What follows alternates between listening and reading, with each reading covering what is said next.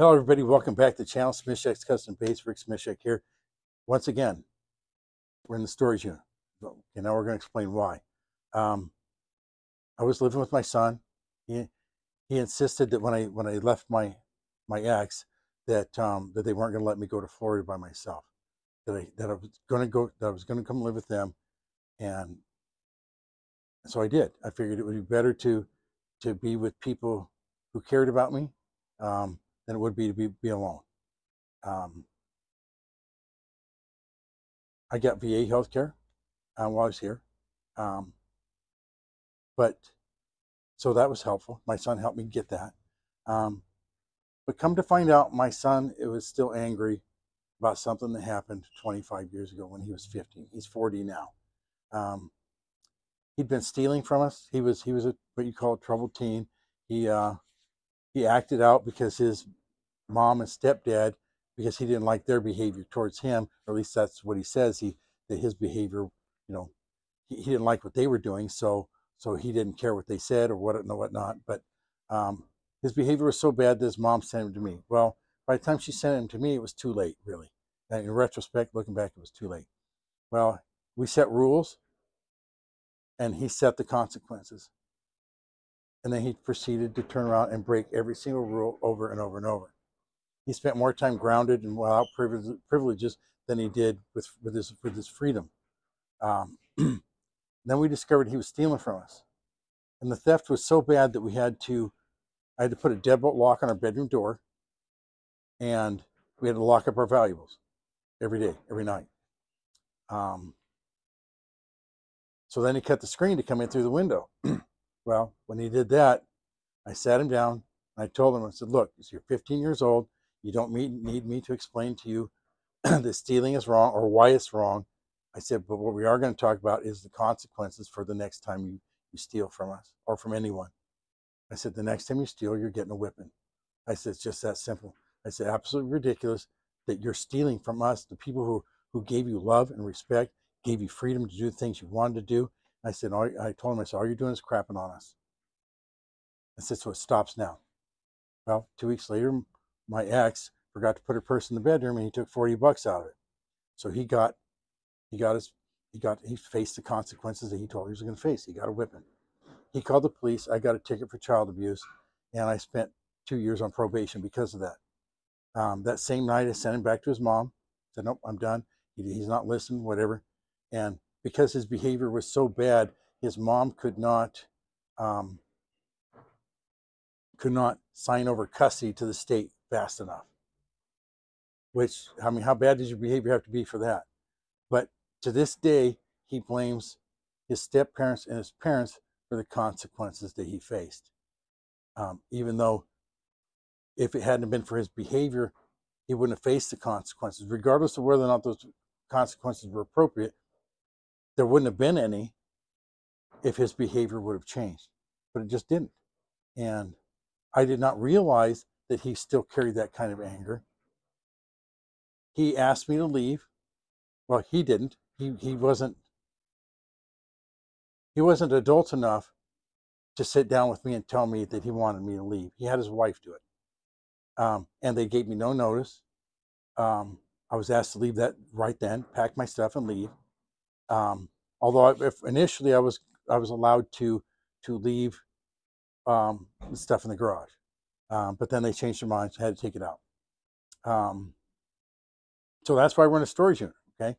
I spent a night in a tent where I almost froze. I mean, literally, I had hypothermia. I was shivering. No heat in the tent, but I made it into a shelter where I have time to put money aside so I can get a place of my own, which I was working towards anyways. But it's I wanted to pay off my credit card and then start saving money. Credit card got paid off. I hadn't had a chance to really start saving money yet because I just paid off the credit card. I can't prove it, but I suspect that he planned the timing when he asked me to leave so that it would be as difficult on me as possible as a way of getting retribution or vengeance. But that's why we're in a storage unit. And it might take a little while to get out of the storage unit, to get things out of the storage unit and get set up in my own place, but it is what it is. Plans when there are warm days, like tomorrow's supposed to get up to 57 degrees. It's 44, feels like 31 with the wind today. It's cold. But tomorrow's supposed to get up to 57, so I will shoot plastics tomorrow. In the meantime, I will pour jigs, and I will get the wire forms ready for spinner baits and buzz baits. And I have permission from the shelter to tie jigs and spinner baits, buzz baits in my room, and shoot the videos in there too. So when weather conditions permit, I will shoot plastics. But when they don't permit, well, I'll be doing the jigs and the soft plastics from my room, and the rest of the Knowing Bass videos will be shot from my room as well. So, because any time when it's warm enough to shoot soft plastics, I want to be shooting the plastics. So, I should get several videos, at least 2, maybe 3, or maybe 4 videos done tomorrow with plastics. 4 might be pushing it. Yeah, 4. Yeah, actually, 4 probably is pushing it. We'll be pushing it. Maybe 3, but I'll get done what I can. And in the meantime, I will be. Oops. Well, I have skirt material. I have a bunch of new materials for soft plastic, or for jigs and spinner baits and buzz baits. I have this. I think it's called Flashaboo stuff. A bunch of different colors of that. I have a whole bunch of different colors of hair to tie on jigs and whatnot. And then I also got some. I don't know how well you guys can see these. I also get, this is dubbing, right? There's 24 different colors there between the two. I will, as I'm able to, I will get some more things. So some more different types of materials, so we can keep a variety of things coming. Pardon me. So that's where we're at right now. I apologize for not having videos up for the last, at least bait videos up for the last couple of weeks, I think, or at least a week and a half. It just took time to get set up. It took time to get things moved. The hardest thing to move was this toolbox, and I tipped it over. I rented a U-Haul to move the majority of the stuff, and taking this out, even with all the drawers out, I tipped it over. Oops. I bent some of the tracks. I mean, I got all the drawers in. There's a couple drawers that are really stiff. Well, one's super stiff, and a couple are just kind of stiff. So at some point, I'm going to have to see if I can't replace those tracks. But other than that, everything went well as far as the move. I had to get set up. This is actually my computer desk. But I had to also find because when I put stuff in the unit here, I wasn't really paying attention to what was going where. So I had to come back in and look for all the stuff. Lesson learned, I guess. Okay. So that's where we're at. And on Friday, you should have a soft plastic video. Okay. So I'm going to save the soft plastic videos for. No, I'm not going to save them. I'll just shoot them when I can, and when I don't have, when I don't have the opportunity to shoot those, we'll just do jigs. It's just going to depend on the weather, the temperatures outside and whatnot. It wouldn't be bad today if it wasn't for the stupid wind and the fact that the wind is blowing into the unit.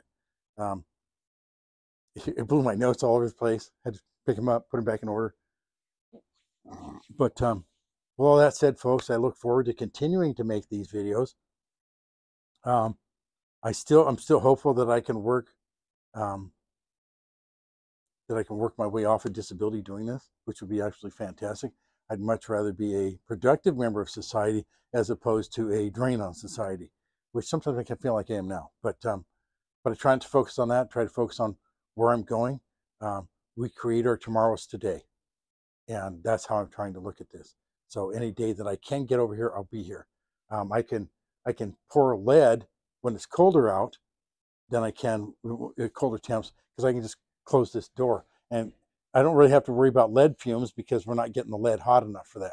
So all I have to do is put the molds on top of the smelter there, and away we go.